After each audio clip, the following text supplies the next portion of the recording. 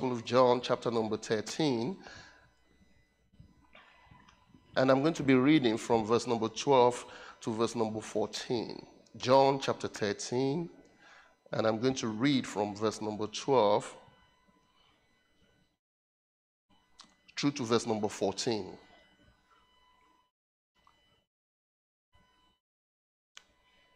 So when he had washed their feet, taken his garments, and sat down again, he said to them, "Do you know what I have done to you? You call me teacher and Lord, and you say, well, for so I am. If I then, your Lord and teacher, have washed your feet, you also ought to wash one another's feet." Church, let us pray.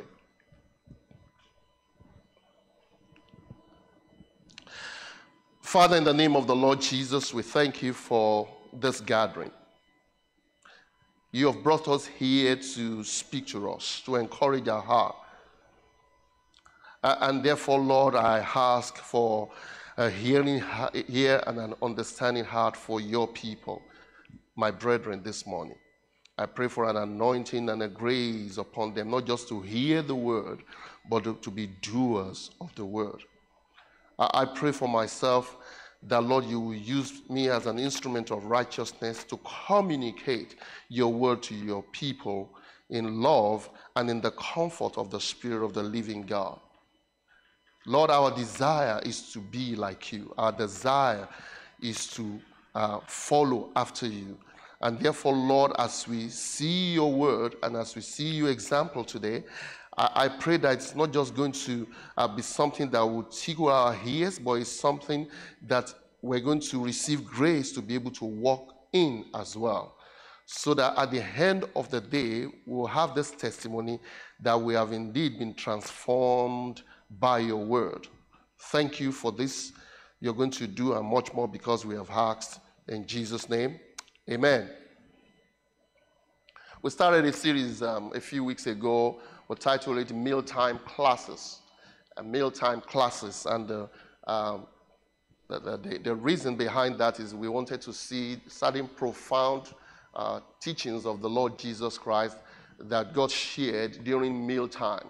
And there is a lot of them. The book of Luke is filled with Jesus eating with people and sharing profound truth with them. Week 1, for instance, we shared about have me excused. We talked about why we need to refrain from excuses. And last week, we talked about much love at mealtime. And that's talking about,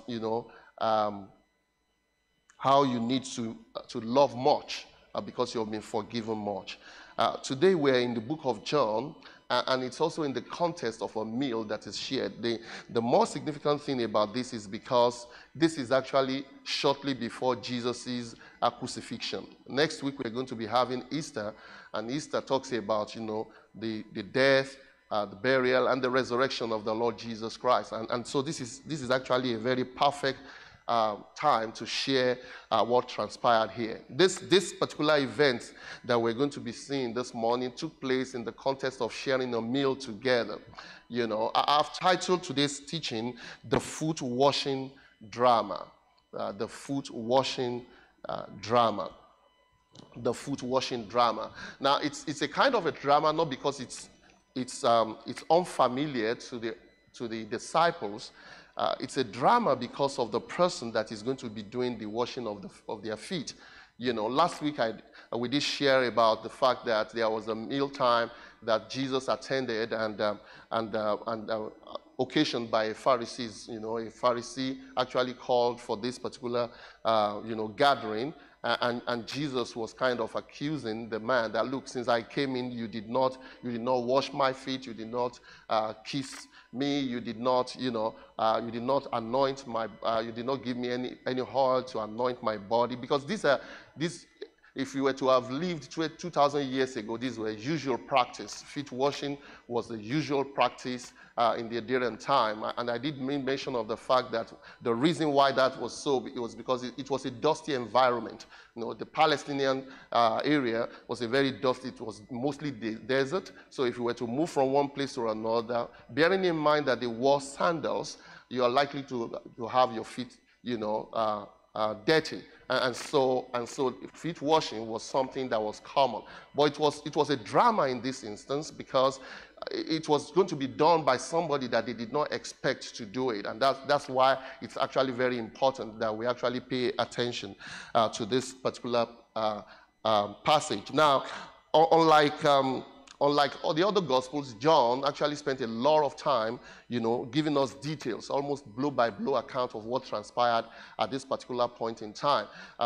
This appeared to have happened on a Thursday, you know, leading, you know, to the betrayal and, of course, the ultimate, the eventual crucifixion of Jesus. So what we're reading here happened, you know, just about 36 hours before the actual crucifixion of the Lord Jesus Christ. Now, the first 12 chapters of the book of John, first chapter 1 to chapter number 12, talk about the 3 full years, cover the 3 full years of Jesus' ministry. But the next 7 chapters, meaning chapter number 13 to chapter number 19, talks actually about, you know, what happened within 24 to 36 hours. So there is a lot of details that John, by the inspiration of the Holy Spirit, has shared with us here. Now, there's something I want you to pay attention to. And the first thing is that this was a private moment. This was a private occasion.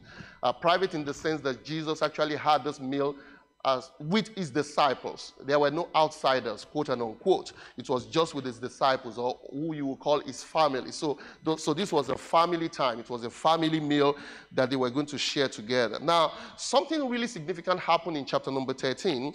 And just before we dive into it, John wants to set the stage. And setting the stage means he wants to tell us, it appears that the Holy Spirit inspired John to tell us about where Jesus was spiritually, you know, where Jesus was positionally. And I want you to pay attention because that's actually how, that's where John started with this particular passage in chapter 13.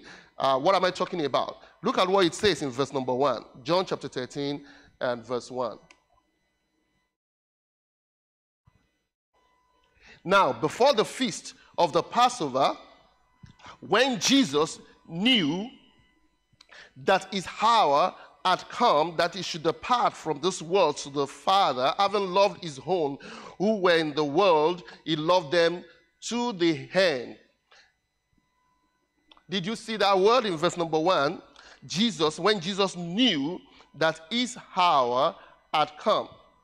Now, and then when you get to verse number 3, this is what it says. Jesus, knowing that the Father had given all things into his hands. Stop. So there is an emphasis on the knowledge that Jesus has here. Jesus, at this point, the Bible is letting us realize or reminding us that he has all knowledge. At this point in time, Jesus has all knowledge. And there is only one person or one being that could be credited with that kind of an attribute, and that's God. And that's why we call him omniscient, meaning he knows all things. He knows all things. Now, Jesus knew that his hour had come, meaning that Jesus was not at this particular point. He wasn't going to do whatever he was going to do right now out of ignorance. He wasn't just shooting in the dark.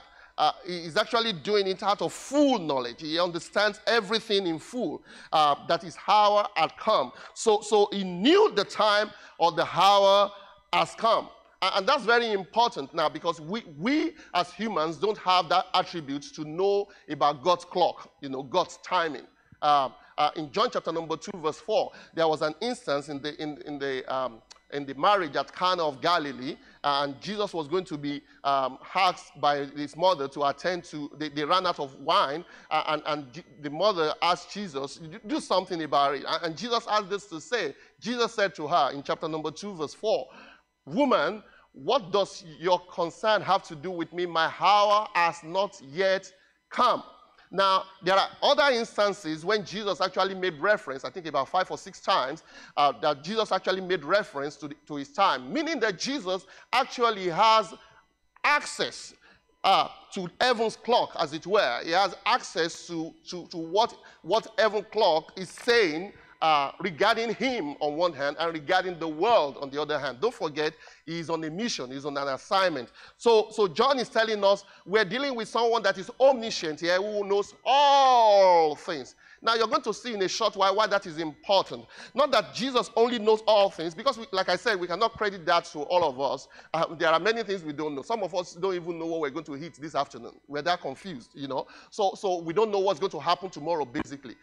We don't know what's you know, this is going to interest you. It was when I got to church that I actually looked at, you know, the pants I was wearing, and I know you're going to look at it now, you know, and say, oh, okay, yeah, it's this pant I'm wearing. You know, I wanted to wear something, but I didn't pay particular attention to what I was wearing, but I knew that, of course, it's okay. It's not torn, you know, everyone is okay with that, you know. But the point I'm making is we are very limited with our knowledge. Jesus is not, and he was not, at this point in time, 100% God, 100% man. He understands the heavens clock, how it was working. And so he's full of knowledge. You know, the devil does not have that full knowledge, by the way. Let me just chip that in. That will probably settle the mind of some people who think that, oh, the devil knows exactly what I'm going to do and all of those. No, he doesn't. The Bible says in 1 Corinthians chapter number 2, verse 8, had they known, they would not have crucified the Lord of glory. They did not know. There are things they did not know. They did not understand the hour had come for Jesus to actually be crucified. All the shenanigans of the Pharisees and the rulers and the people around, orchestrated by the devil, was just to snuff life out of him. They never had an idea, an inclination that they were actually walking at the dictate of the heavens clock. They had no clue. But Jesus knew. He knew all things. He knew the time has come. So it's coming from someone who has full knowledge. All right? What he's about to do is coming from someone who has full knowledge. That's not the only thing. He did not just have full knowledge of time. He also has full authority. Look at what the Bible says in verse number 3. Jesus, knowing that the Father had given all things into his hands, and that he had come from God and was going to God, had all things into his hands. What does that mean? It means that Jesus had full authority. Jesus had full authority, full power. Yeah, he could do anything. Jesus is in a state now where he's able to do anything. He's able to do whatever he wants to do. Now, the reason why I'm paying attention, I want you to pay attention to this, is because what he's going to do with all of these power, privileges, and attributes is going to shock you. Don't forget, this is someone that has full knowledge of heaven's clock. Now, the Bible is telling us again, via the inspiration of the Holy Spirit, as penned down by John, that he actually has full authority. At this point in time, he's not going to do whatever he wants to do out of being weak. It's not from a weakness. It's from strength. He has all power. He could do anything. All right. Now, that's not all. And the Bible says still in verse number 3, and that he had come from God and was going to God. So John is telling us, by the inspiration of the Holy Spirit, that Jesus knew his route, where he came from, and of course his destination, to whom he's going to. What does that mean? He's talking about identity. Jesus understood his identity. He knows where he is coming from and where he is going. Now, all of this together, full knowledge, full power, a full grasp of his own identity, is going to shock you what he's going to do with all of that. Now, I say that because for many of us, when we are given a simple authority over something, or we're given certain power, we know exactly what we do. You know, we know exactly what we do with the power that we've got. But what Jesus is going to do with all of this power and all of this authority is going to surprise you. Now, and here is also the message, you know, if you have access to God's clock, and there is one thing that you are going to commit to doing, this is what you're supposed to do. That's what Jesus is going to tell us in a short while. If you have all powers and all authority, there is only one thing God will have you do and focus on right now, and Jesus is going to show us exactly what that thing is. Now, if you were to fully have a full grasp of your identity in Christ, there is only one thing that God will have you do right here, right now.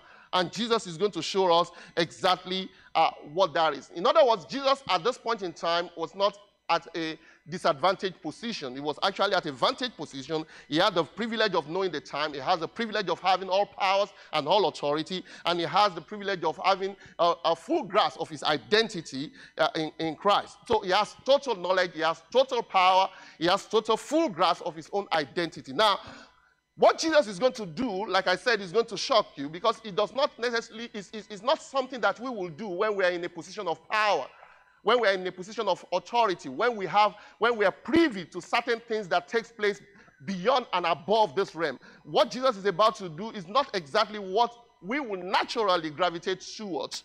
And what is that? But before I tell you, look at what the Bible says in verse number 4, because it's actually what happened, but it gives a sense of what plays out when you want to do what Jesus is about to do. Okay, it says in verse number 4, he rose from supper and laid aside his garment, took a towel and gathered himself. The thing that Jesus is going to do with all of this full authority, with all of this full power, is that he will rise to do something. In other words, he is a rising to an occasion, okay? And that's not the only thing. The Bible says, and laid aside his garment. I'm still reading from verse number 4. So what Jesus is going to do with all of this power, all of this authority, all of this privilege, kingdom privilege, is that he's going to lay aside certain things in order to be able to do it. Because this thing, there are other things that will be competing for your attention to discourage you from doing what Jesus will do next. All right. And the Bible says he laid them aside. And then the Bible says he took a towel and gathered himself. To guard yourself also means to prepare yourself for something. So this is something, what Jesus is about to do is something you need to prepare yourself for. All right. Don't forget, full knowledge, full authority, full grasp of his identity. And what will Jesus do next? And the Bible says in verse number 5, and after that he poured water into a basin and began to wipe or to wash the disciples' feet and to wipe them with the towel with which he was girded. Now, this is a drama. All right. Why is it so? Now, I shared with you last week that, you know, if you think about, you know, the gathering, the feast that they used to have 2,000 years ago, as what we have and the setting of our table today, you're going to miss something, because they didn't have a tall table, and they didn't have chairs around the table that they will sit. So what they will do is that there's something they call the triclinium. All right, I'm going to show you a picture of that just to help your understanding, and then you're going to see where Jesus comes in and wash the feet of the disciples. Do you want to put that picture up, please? So they will have a triclinium in the middle, and then they're going to actually sit this way. All right, so it's not sitting on the chair, and the table is not so tall. So you're going to almost lie down, you know, with one hand, you know, to support yourself, the elbow, and then they're going to put a pillow by yourself, and then you're going to have conversation. That's the picture. This is the setting, okay? And so you understand what it means to be washing their feet now. So it wasn't that Jesus went under the table, all right, and started, whose feet is this one? It looks like Peter. No, that's not what happened, okay? So he just stood up from his position, and then he will start from one side, because their feet is away from the table. Is able to do it easily. He doesn't have to struggle with them. Now, this is what Jesus is about to do. Don't forget, with all of the power, all of the authority, all of the kingdom privileges that he had, all of his full grasp of his identity, all of his ability to know exactly what heaven's clock looked like, Jesus is now about to use all of that to wash feet. He's going to use all of that to wash feet. And so he started washing their feet. Obviously, I can imagine the disciples were like, what's going on here? What's happening here? He washed their feet, and then he came to Peter. And of course, you know Peter will have something to say. In verse 6, this is what the Bible says. Then he came to Simon Peter, and Peter said to him, Lord, are you washing my feet? I'm sure many of us will say, what are you talking about? You know, you've already seen him doing it. That expression is an expression of shock. Are you washing my feet? What has come on you? Why will you be doing this? You know, why? And the reason for that is this. You know, in the day and time, when you will invite somebody to your house, especially the wealthy folks, they will have servants. So servants will be at the door. So as you're coming into their house, they will get water and they will wash your feet and actually use their towel to dry it up. It's actually a task not just for any servant, but for the lowest of the servants. You know, among servants, you know, there are also levels. There are categories. You know, there are junior servants, you know, middle class servants, and the top servants. You know, so the top servants won't do this kind of thing. And I'm not making that up, you know. In their different time, they actually have the head servants, you know, the people that actually oversees, you know, the other servants. It's the junior one, the one that has just been recruited 2-3 days ago, because there's not much skill required, you know. And so that's where he's going to do his own training, his own internship, if you like. And so Peter was shocked that his own master, his own Lord, is the one now doing this task. Don't forget, we now have the privilege of knowing certain things about Jesus' position at this point in time. Jesus had all the power to do anything at this point in time. He could actually pronounce those feet and say, feet, get washed. All right? And the feet will be washed. Why? Because he has all the power. I mean, you will just see some water just dropping and then some things just wiping their feet and whatever. It could happen that way. Why didn't it happen that way? You're going to see in a short while. Now, he has all power. He could do anything. He knows himself as his identity as the Son of God, the one that is actually co-equal, you know, with God the Father. And then he chose to start washing feet. And Peter said, no way, you're not going to do this. You're definitely not going to do this. And this is what Jesus said. Jesus answered and said to him, what I am doing to you, you do not understand now, but you will know after this. Now, I'll put a pause there and ask you a question. Why did Jesus serve them in this manner? Why did Jesus serve his disciples in this manner? 3 reasons. Number 1, to demonstrate his love towards them. To demonstrate his love towards his disciples is to demonstrate his love. Look at what the Bible says in verse number 1. Verse number 1 says, now, before the feast of the Passover, when Jesus knew that his hour had come, that he should depart from this world to the Father, pay attention to the next sentence or the next phrase. Having loved his own who were in the world, he loved them to the, say that word, end. He loved them to the end. You know, he loved them to the uttermost. So he's washing their feet to demonstrate his love. Now, Jesus is saying, if you love someone, you will serve them. If you love someone, you will serve them.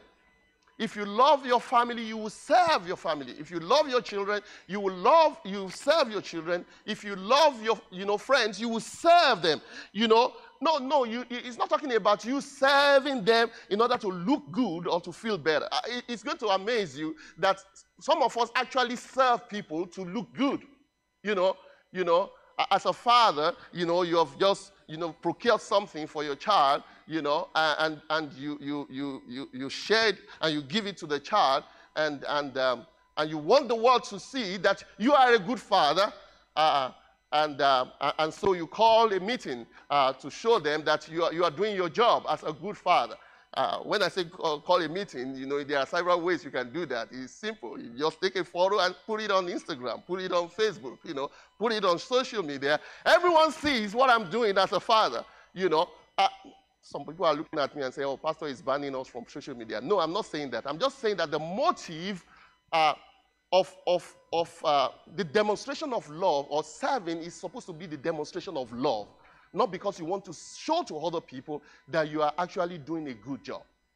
All right? And so Jesus is serving these people in this instance to demonstrate that he indeed loved them. Some of the way that we serve our people, some of them are not very easy. Some of them are not very cool. Some of them are not, you're not comfortable with it. But because it is your responsibility to serve your family. It is your responsibility to serve your children. It is your responsibility to serve your parents.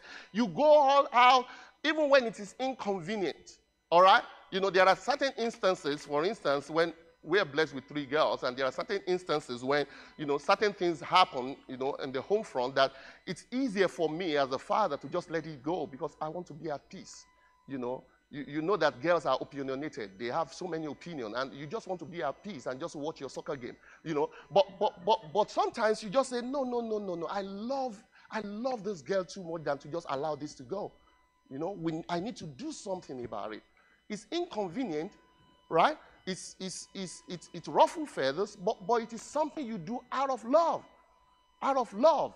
All right. So Jesus did this in order to show them that I actually truly love you. Now, the Bible says he loved them to the end. The Amplified says to the last and the highest degree. As in, there is no further way that you can love anyone than the way Jesus loved his disciples here. And so I'm challenging you, people of God, if you want to demonstrate your love to anyone, your family, your friends, your church, the way to do so is to serve them. Is to serve them, is to find a need in their life and to fulfill it and to do something about it. All right. So Jesus washed their feet in order to demonstrate his love for them. And this act of Jesus is saying, I can do anything for you. Because he's going to their feet and washing, the most, the dirtiest part of the body, as it were, the stinky part of the body. Yes, they were wearing sandals, but the feet is not very pretty. What still if you were wearing, canvas and all of those things. Don't look at anyone's feet now, but just, it's stinking. It's not right. It's not nice. But Jesus says, I can do anything for you. I can do anything for you. So he did it to demonstrate his love. Number 2, to develop their understanding. Jesus did it to develop their understanding. Look at what the Bible says in number 6. Then it came to Simon Peter, and Peter said to him, Lord, are you washing my feet? Jesus answered and said to him, what I am doing you do not understand now, but you will know after this. You will know after this. Now, Jesus is washing their feet here in order to help them grow their understanding. They are fully grown adults, but they have the mind and the understanding of infants, especially when it comes to the place of serving others in the kingdom. As a matter of fact, if you juxtapose this particular passage with other passages, in other gospels, you will discover that it appears that this conversation actually took place around the time when they were having the conversation as to who is the greatest amongst them all. And Jesus is using this to help them to develop their understanding that, leadership is not what they had always thought leadership to be. Prior to this time, they had always thought leadership is, someone who feeds on the sweat of others. No, he's saying no. He's beginning to change their narrative, the narrative, and he's beginning to teach them differently to help their understanding. And that's why he told Peter, you don't have a clue what I'm doing now, but you will get it later. Now, you get it later, and because at this point in time, he washes their feet with water, but shortly, in a couple of hours, he's going to be washing their sin with his blood. He's going to be washing their sin with his blood. And so, I believe that they will have joined, the two practice together. That's, oh, he washed our feet. And so when Jesus was talking about the washing of the water by the word, when he's going to talk about the washing of your sin by my blood, they will get it. Because their understanding has been opened, so to speak, in this instance. Now, the Bible says, and Peter said, no, Jesus, you're not going to do this. You're definitely not going to wash my feet, you know. And this is what Jesus has to say in verse number 8. Peter said to him, you shall never wash my feet. Jesus answered him, if I do not wash you, you have no part with me. Lord, no, you're not going to do that.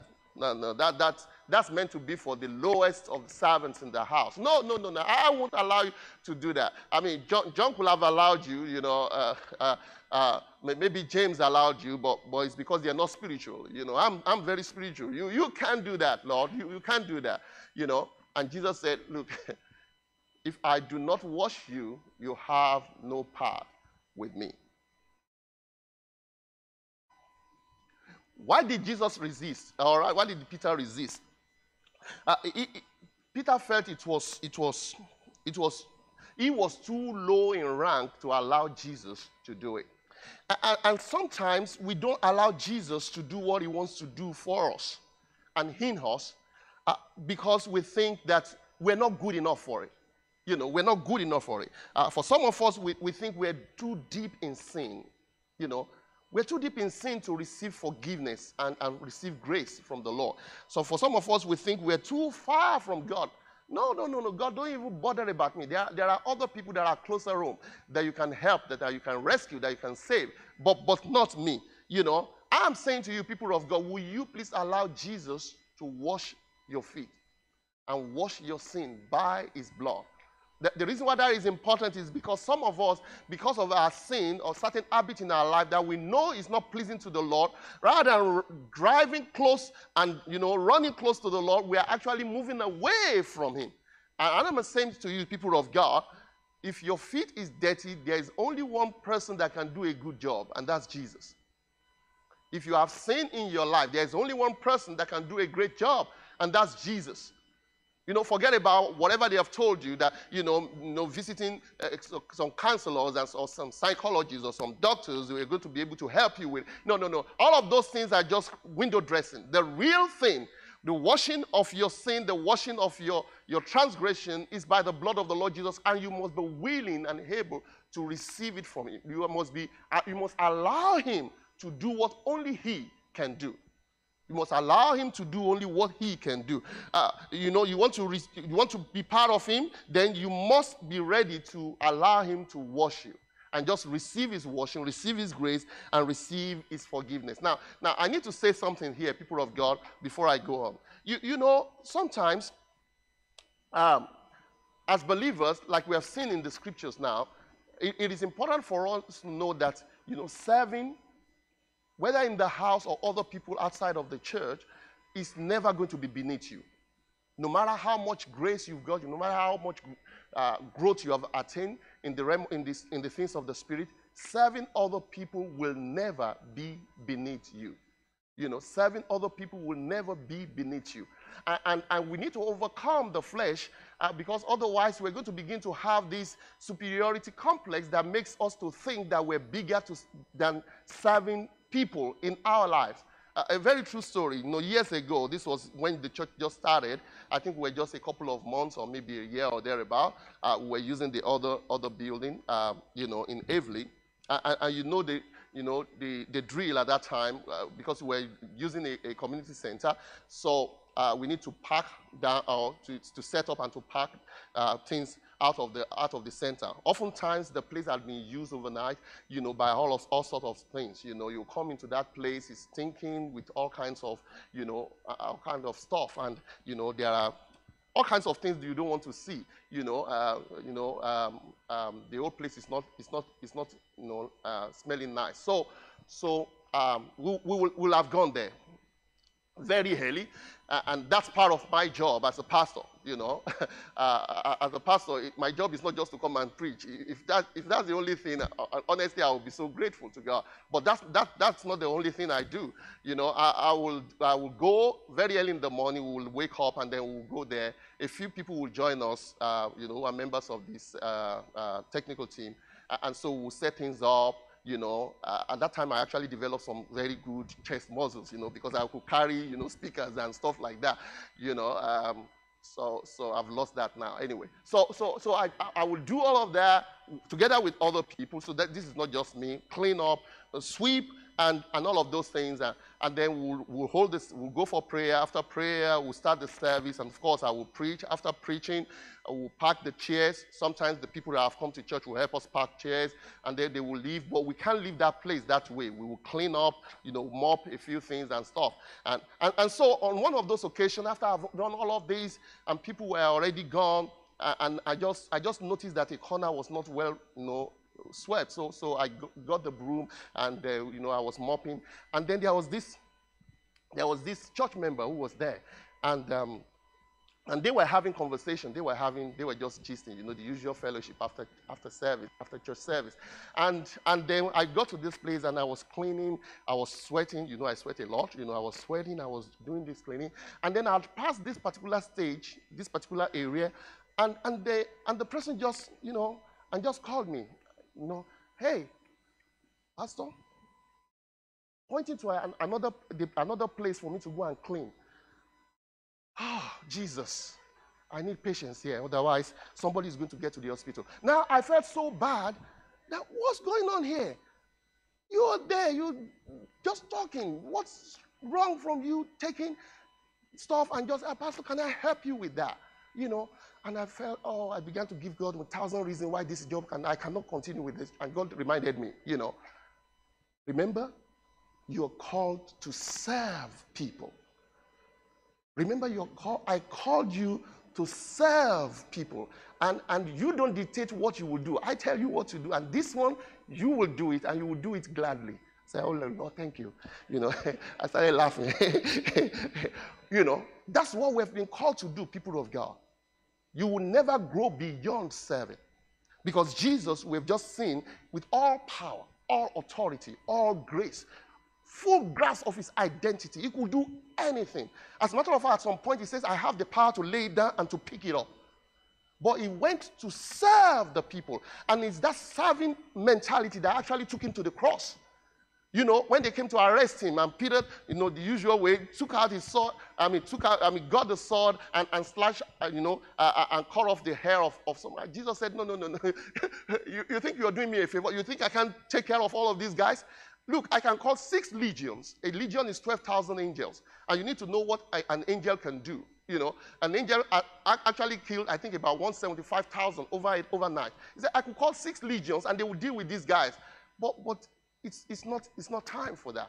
I'm just trying to let you know that the stronger you are, the more disposed you are to serving people. The more disposed you are, or you ought to be, to serving people. And serving people, I'm not just talking about church. Serving people in your life, serving people outside of the church. But can we begin to see the demonstration of your servant mentality in the house first? So that we'll know that you have started the kindergarten class. It's the church of God is not a place where you come and just get served. Maybe it's good at the initial place because you are just giving your heart to Jesus. But 6 months, 1 year, 2 years, 5 years down the track, you need to serve. You need to find something to serve other people. And I'm not just talking about carrying chairs and tables. Serving other people may just be the word of encouragement. You can't just finish church and rush out without checking with, oh, brother, how are you doing, by the way? Sister, how are you doing? What can I do to help you? You see a single mother who is struggling raising kids and juggling things. I can help you to be picking those kids from school. Is that okay? Will you be cool with that? You're serving someone. You're serving someone. So I want our mentality as people of God to change from being served to serving other people, whether at the family level, whether at the workplace, whether in the church of God. You are always looking for an opportunity to serve because that's what you've been called into. So don't forget those two things. Jesus demonstrated, he did this to demonstrate his love. He did it to develop their understanding. And finally, he did it in order to display an example. Look at what the Bible says, and jump into verse number 13 now. Verse number 13.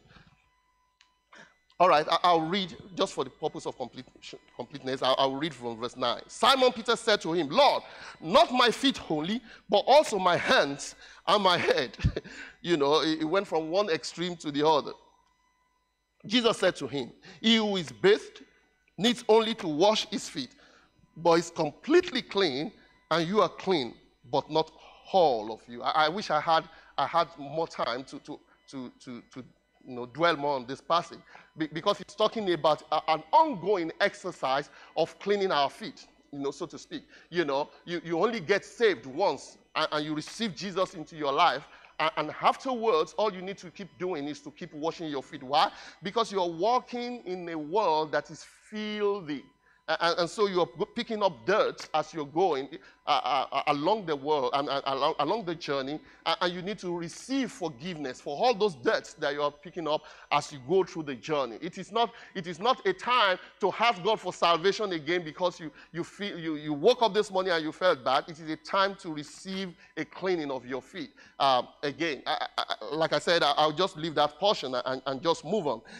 But where I'm going is verse number 11. So for he knew who would betray him. Therefore he said, you are not all clean. So when he had washed their feet, taken his garment, and sat down again, he said to them, do you know what I have done to you? You call me teacher and Lord, and you say, well, for so I am. If I then, your Lord and teacher, have washed your feet, you also ought to wash one another's feet. For I have given you, and say that word, example, that you should do as I have done to you. So Jesus did this as an example. And I'm glad he did this. And this is beyond just attending feet washing services. There are certain denominations that believe, a part of the ordinance, or rather part of the testament that Jesus has given to us, apart from baptism, and communion, is also to have feet washing, and so, they arrange for feet washing services and stuff like that. I'm not here to, disparage any denomination and all of those, but we don't believe in it, because we don't see it as a follow-through in the book of Acts or even in the epistles of such being done. Yes, we see communion going through. Even after Jesus had gone, we see, baptism, but we don't see feet washing, But the point I'm making is that feet washing is supposed to be a metaphor for us to serve other people. And the Bible calls it an example. You've seen my example now, with all my power, with all of my glory, with all of my influence, I decided to serve. I want you to do that to one another. Don't forget, he was talking to his disciples. So this was a family meeting, and he's telling them, make sure you find people within the family and serve them. And I believe it's at two levels. Number one is at the family level of the family of the church, the local assembly. You serve them. And number two, I believe he's also talking to us as humans, as human beings, that you serve other people. You find a need in the people's life and you serve them. And you let them know that you are here to serve them. Now, I must say this. One of the major difficulty, that we find in the local assembly, and I say this, as a pastor by the grace of God, is that there are instances when people who actually have needs refuse to reveal their needs, and so you don't even know that they have such needs. Now, it is not correct to castigate such people 100% because obviously things have happened. This might have happened to them in the past that makes them to be, they want to be less vulnerable. But can I ask people of God that it is important that you actually let people around you, especially God's people, get to know your needs so that they can feel it. so that they can support you through those moments, so that they can help you, within that, that space or that phase of your life and of your experience. Jesus said, I've given you an example, and I want you to go ahead and serve other people. And I wish that many more of us in this assembly will follow Jesus' example to serve other people. Serve the family, serve the church, serve the people in your sphere of influence, serve your people at your workplace, serve the people that you meet on the street. Look for opportunity to serve the people. I conclude with this. As a child, many years ago, we were taught a story. It's a story in the Bible, the story of Samson. And we got to realize that Samson was a very powerful man. They taught us, in the kids' church, how powerful Jesus was, or rather Samson was, even at school. And I remember one of those days we were having a conversation. What would we do if we had such power? Kids, if I had such power. And we started imagining what we would do with such power. Some of us are already thinking about certain teacher in our classes, how we're going to just, don't let me talk about it, but you know what I'm talking about. If you had power like Samson, and that teacher is just coming to, you just hold it and just slide, That's what we're thinking as children. Now, do you know that even as adults, many people still think in that way with regards to kingdom powers, grace, and privileges? If you had that money, if you were able to get that position, if you were able to enter into that godly relationship, if you had that amount or that level of health, what would you do? What will you do with that thing that you desperately desire to have? Can I submit to you under the platform of God's word that if that thing is not going to enable you to serve others more, it's just a waste of resources. It's just a waste of heaven resources, because the Bible talks about Jesus had all the power and all the authority, and all he used that to do is to serve. And he said to us, I do it as an example to you. So next time the Lord bless you with anything, power, grace, position, influence, the first thing you need to think about is, who can I serve with this? Let us pray. Father, we thank you. Thank you for your word. Thank you for your word. Every head bowed, every eye shut. I just want you to talk. We give a few minutes for everyone to talk to the Lord the way this message has touched you and has blessed you and has challenged you and has corrected you and has influenced your thinking. But perhaps there are people here who don't have any relationship with Jesus. Maybe you've been to church 1 or 2 times in the past. Maybe you even attend church a lot more often, a lot more frequently. But you don't have a relationship with Jesus. Don't forget, this meal was shared with his disciples. So there are certain things that you don't start doing until you become a disciple. And I just want to give such people an opportunity to become a disciple of Jesus today. And it doesn't take years to become. It takes a confession of faith or confession of your sin and receiving him into your life and into your heart. Every head bowed, every eye shut. If you don't have Jesus in your life, you're not born again, simply put. And you want to do that today. Whether you are here in the building or you are watching us online, I want to lead you in this, what we call the sinner's prayer. You say with me, dear Heavenly Father, I've come to you today. I recognize that I'm a sinner, but I don't want to remain in my sin. I recognize that you came and you died for my sin. You rose up the 3rd day, yet you did all of this in order to save my soul. Therefore, Lord, I ask you to come into my life. Come into my heart, Jesus. Save my soul. I declare you as my Lord I confess you as my Savior. I renounce my life of sin. Henceforth, I make a decision to follow after you all the days of my life. And I ask that you help me. In Jesus' name, amen. If you prayed that prayer, we would like to pray with you. If you just walk up to me at the end of the service or see one of the ushers, they know exactly what to do. If you pray that prayer online, we want to hear from you. On the platform that you're watching us through, there is information about how you can actually get in contact with us. We'd like to share some materials with you to help your faith as well. God bless you. Amen, church. Church, please say with me, I am ready to serve. I am ready to serve more.